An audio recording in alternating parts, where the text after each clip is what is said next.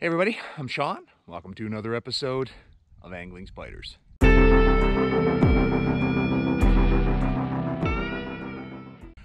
Welcome back everybody. On today's episode, I am out checking out a few locations. Spring has finally arrived here in Alberta. It is melting, the ice is finally going off the lakes and the rivers. And so I decided to check out a few locations. First stop today, Bow River. Which I already know is open and people have been fishing it quite a bit. It's open year round, but this spot in particular I wanted to check out. And then after this I might check out one other spot just to see how the lakes are doing. So let's make our way down to the Bow. I'll do a couple casts there, see if we can find a fish. So while I make my way towards the river here, which is just off in the distance by those far trees, I have been to this location before. It's a location that I often come to in the spring and sometimes in the fall. I've had a little bit of success here, and one of the things that's different this time is I'm wearing waders, and that's something. I just picked up some waders.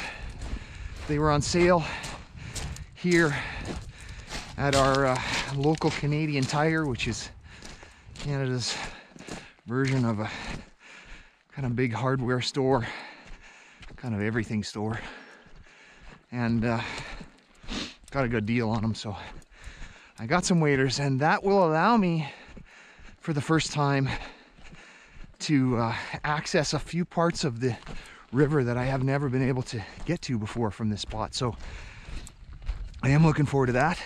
All right, you guys, I made it out. There are some people here, some on the far bank, which is pretty typical, and then one person here on this side, which is not typical. Usually in this spot you're out on your own. So what I'm gonna do, because I have my waders, is I'm actually gonna wade out a little bit and cast out into this faster moving water. All right, you guys, first cast, we got one. First cast.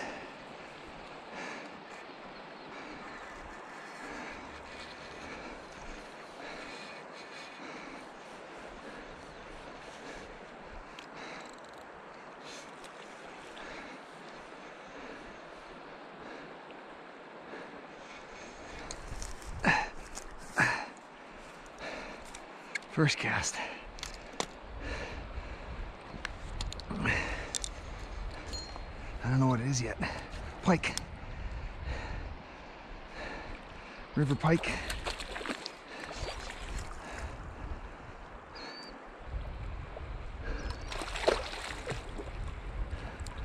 There we go.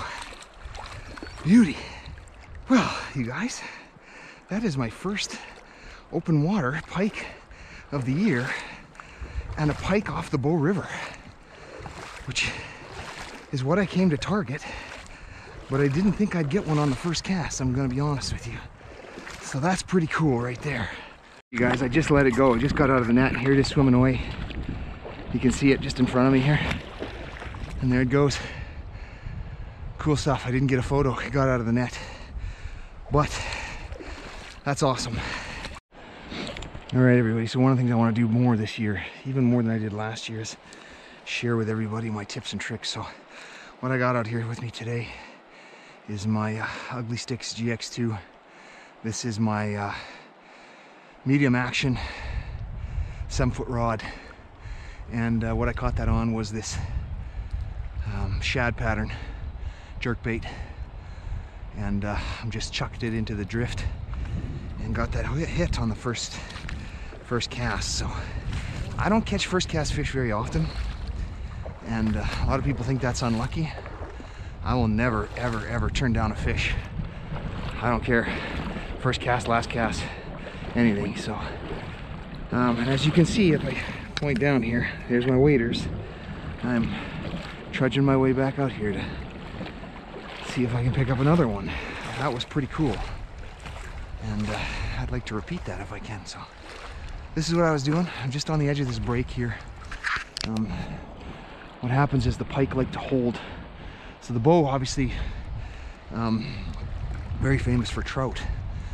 and the trout are often in the swifter water. And I'm going to actually switch over to a different rod later and try some trout fishing over in the rapids here. But for here, the pike like to hold just off of the swift water and wait for the food to come in. And that's what happened on that one. I caught that fish just off this break. So let's go at it again. And yeah, what I was doing, I hope you can see, is what I just did there.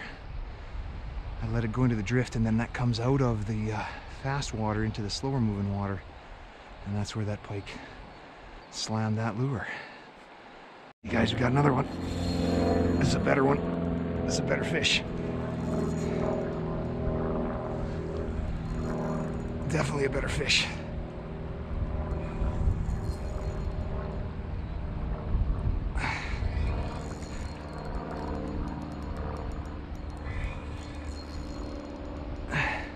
Oh yeah, this is definitely a better one.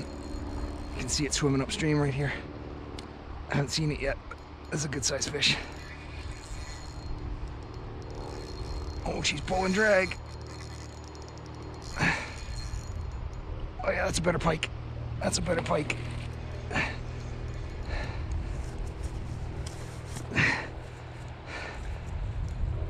That's a fat one.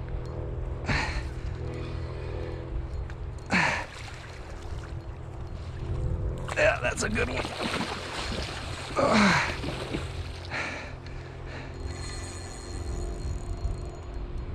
That is a good fish right there. Oh, healthy fat. Look at that. Oh, that is a chunk. I don't want to lose it.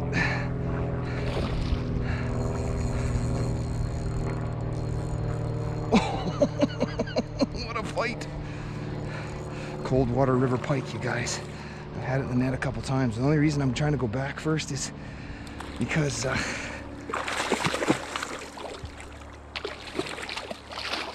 don't want to get my hooks tangled in the net.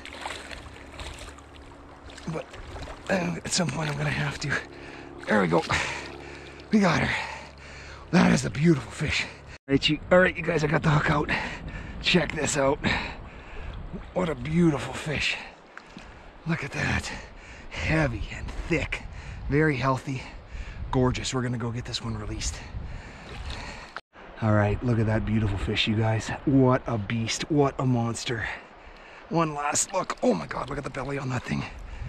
Oh, beautiful. Beautiful, beautiful fish. And here we go. There she goes. And there she goes. Awesome. She destroyed my lure. And that is all right. I got the lure, but she destroyed it. She took one of the trebles off it. I think she might have busted, actually, the back treble.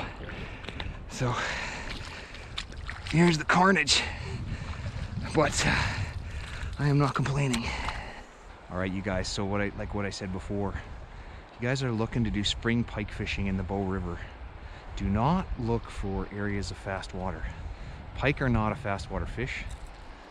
They will go into fast water to chase prey, but they are not a fast water fish. They're going to be sitting in the shallows waiting for the fish to come to them. And so when you're looking for spots, it's perfect right here. That's why I'm standing here. You see on the far side, we got this fast flowing water, and coming off this break, there's a shallow right here creating a bay. And it actually creates a back eddy that comes right in here. And every once in a while, some other fish are going to come in here, and there's going to be pike that ambush them. Exactly the same thing on this side. I'm standing right in the middle of it. Here you can see it hits the shore. There's a back eddy that comes into this shallow on this side, and the pike are sitting in there. And the two pike that I caught right on this break, right here. So there's the cast right there, casting right into that break. That's where I was fishing before when I caught those fish. And they're just waiting, sitting there waiting for the food to come to them. And why are they here right now? Because there was a hit right there. There was a bite. Oh, I missed it. That was a beauty. Why are they here right now? Because it's spring and they're spawning. And they're spawning in these shallow bays. And so that's why they're also really strong and fat right now and healthy. So I'm gonna stick it out here, see if I can tie into another one. All right, everybody, that's gonna do it for this location. After trout fishing, I went back to pike fishing for about another hour. And it's pretty much died down, so I think that's it for this spot. A couple of beautiful fish. And now I'm going to head back towards Calgary and stop at a lake to see what the water conditions look like on the lake, and I'll end it out there. So I'll see you guys when I get there. All right, so as I said, I wanted to stop and check out the lakes. This is a lake quite close to Calgary, and as you can see, the ice is still on. Now it's breaking up and the edges are clear here, but there's still quite a bit of ice. I